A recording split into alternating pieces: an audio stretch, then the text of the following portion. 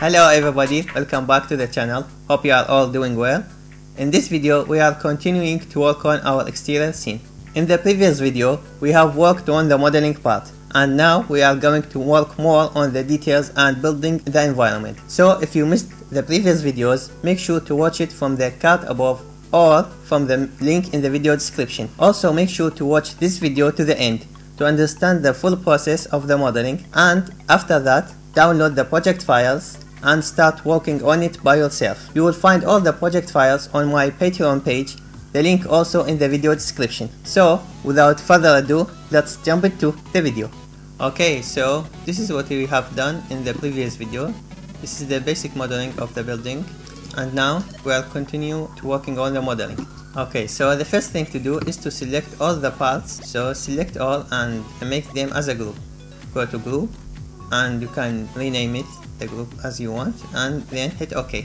Now you have to adjust the pivot point, and you can do that by selecting the group and go to hierarchy, affect pivot only, and center to object. After that, go to the move tool and right click on the Z axis to make the pivot point to the 0, 0. Now we have to raise our group or move it up to 0.2, which means 20 centimeters, because we are going to work on the sidewalk. Now just go to shapes, create shapes, and select line.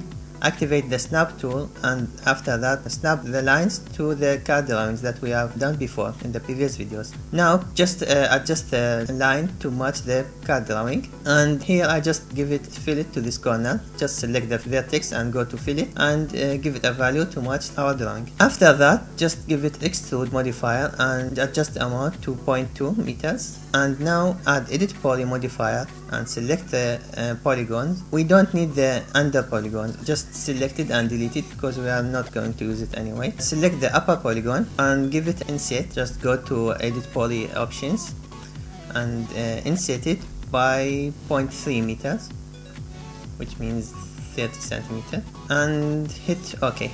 Now just go to detach and give it a name and detach it from the rest of the object. Now we have the sidewalk selected. Just give it a chamfer modifier and adjust the value to make it more smooth, to make the corner more smooth, and adjust the tension to 0.5, give it some segments, and that's it. Okay, now we have to continue working on the rest of the environment. So let's do the street, and you can do it by just making a simple plane. Give it edit poly and just select the edge and shift it, and that's it. For the rest of the sidewalk, just select the first one that we've done, copy it and give it mirror. Just copy it a few times and that's it.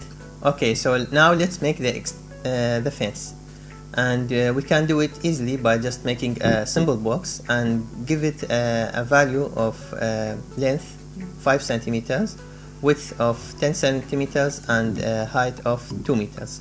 After that, just activate the snap tool and from the top view snap it to its right location.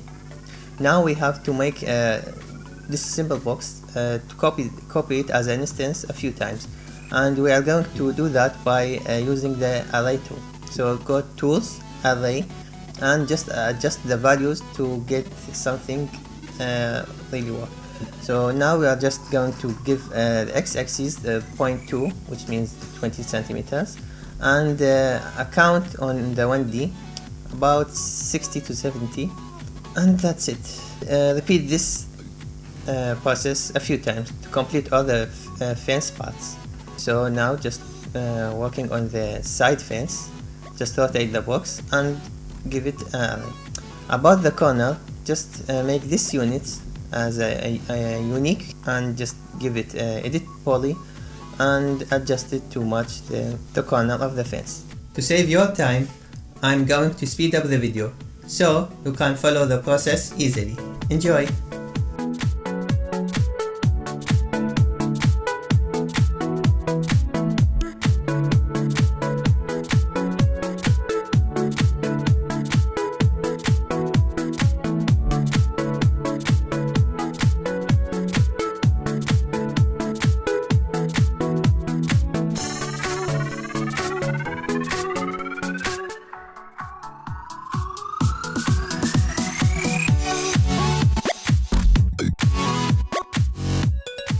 Okay, after you finished to making all the fence parts, select all the parts and just make as a group, and you can name it fence.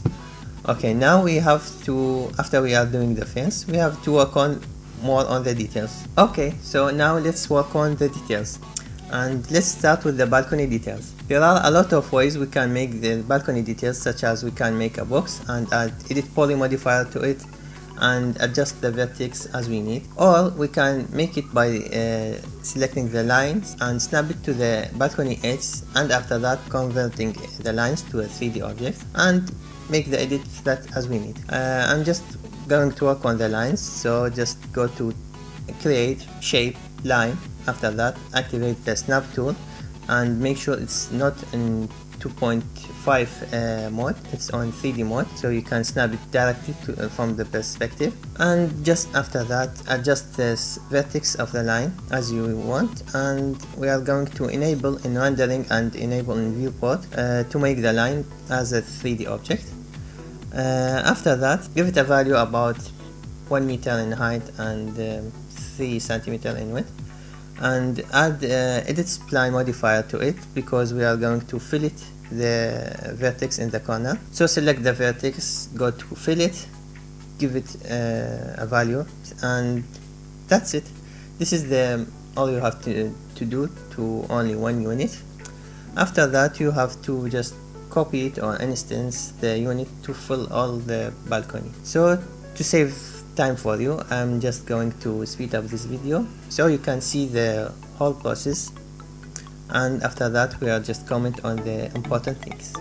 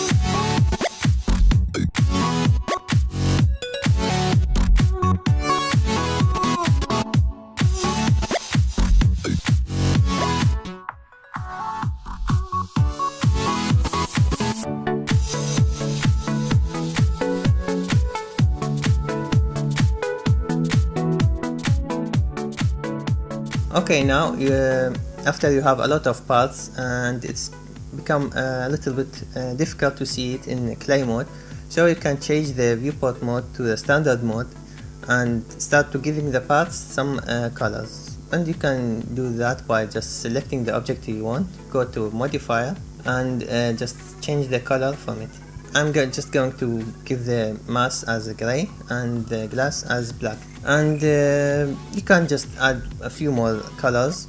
For example, you can do add a blue color for the balcony details, and that's it, just to make it easier for you to separate all the parts.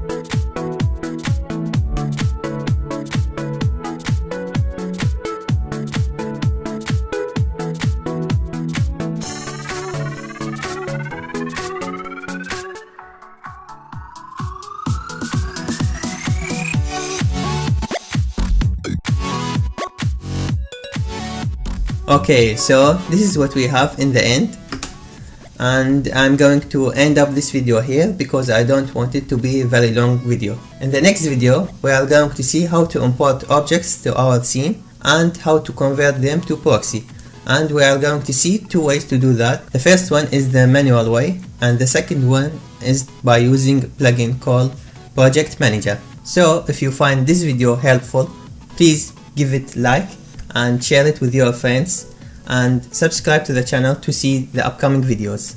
That's it for this video. See you in the next one. Bye.